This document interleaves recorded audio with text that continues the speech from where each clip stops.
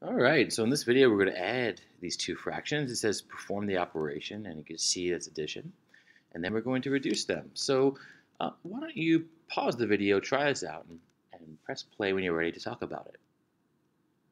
All right, so what I would do is I would write out the two denominators, the numbers on the bottom, and I would list out the multiples of each denominator until I get something that they have in common. So here I could stop because the multiples of 6 and 8 are equal at 24.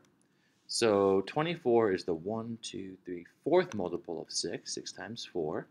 So I multiply this fraction by 4 over 4. And that will get me a denominator of 24, and I want to multiply the top number by 4 so that the fraction is still really the same.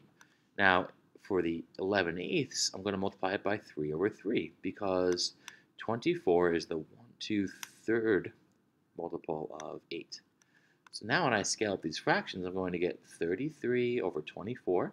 So I did 3 times 11 and 3 times 8, and that's 33 over 24 plus 4 over 24. So I multiplied 1/6 by 4 over 4. And now when I add these two, all I have to do is add the numerators, the top numbers. 33 plus 4 is 37, and that's out of 24. Remember, we do not need to add the denominators because really what's happening, if you think about this, one way to say it is, okay, this first fraction is 33 24ths. So how many 24ths is it? It's 33 of them. In the second fraction, we have 4 24ths. So altogether, we have 33 and 4 24ths, which is 37 24ths. All right, I hope this helped.